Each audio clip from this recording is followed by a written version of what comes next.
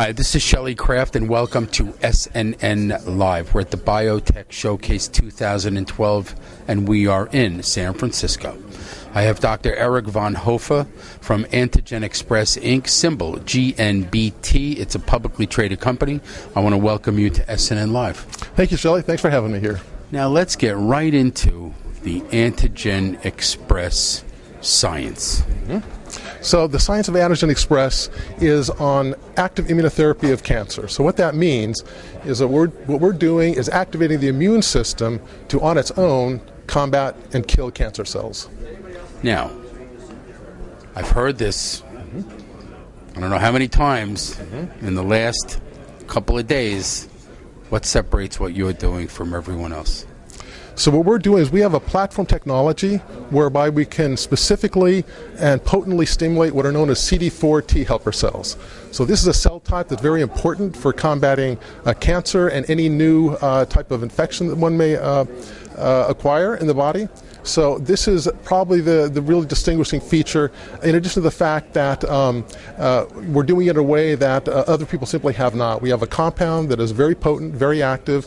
It's a synthetic, off-the-shelf compound, so very easy to use, very robust, and I think that's probably in a nutshell what distinguishes us. So what can we expect to have for patients?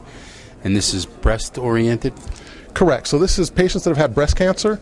In this population, between 18 and 20% relapse after 2 to 3 years.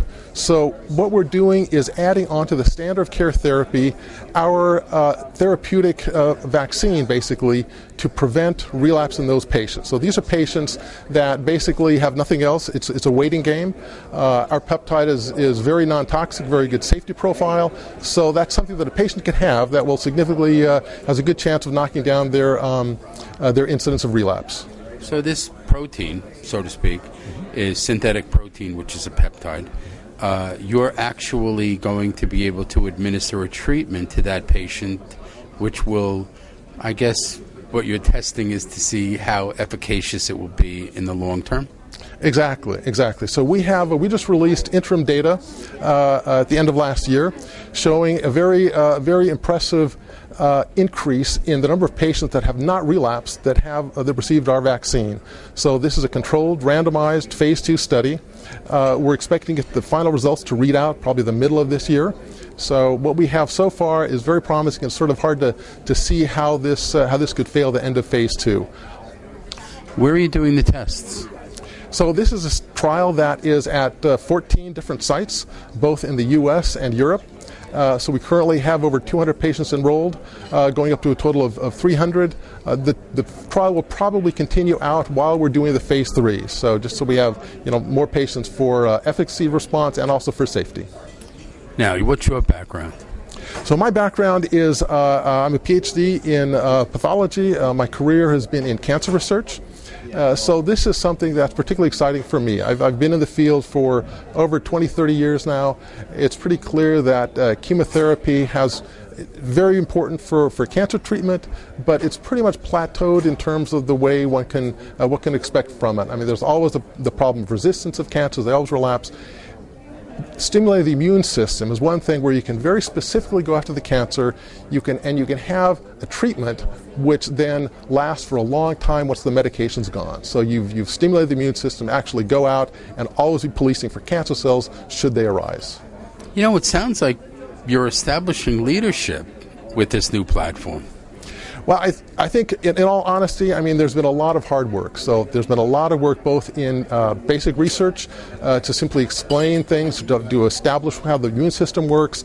It's been a difficult 10 years, so there have been a number of failures early on the last decade.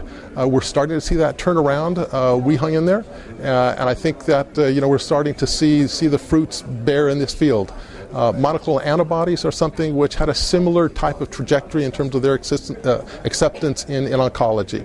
The beginning was difficult. There were a number of failures. Now it's very common, and it's certainly part of standard of care. I think in the next 10 years, I think active immunotherapy will be in the same position where monoclonal antibodies are now in the clinic. If you had to have your wish fulfilled for 2012, what would it be?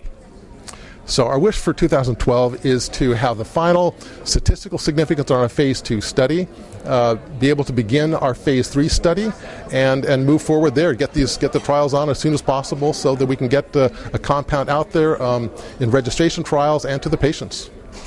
For you viewers, obviously Antigen Express is a company you would want to follow.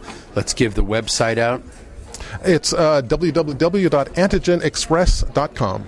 Now, ladies and gentlemen, all of our lives are affected by people with cancer, particularly breast cancer. So please go to the website, monitor the results that this company is having.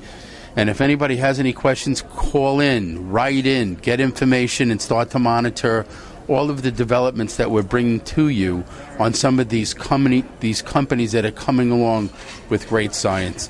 I want to thank you so much for coming on to Thank you very much, Sean. And I want to wish you luck. So, ladies and gentlemen, Antigen Express, Inc., and it's a public company as well, symbol GNBT. Thank you very much. Thank you, Shelley. You're welcome.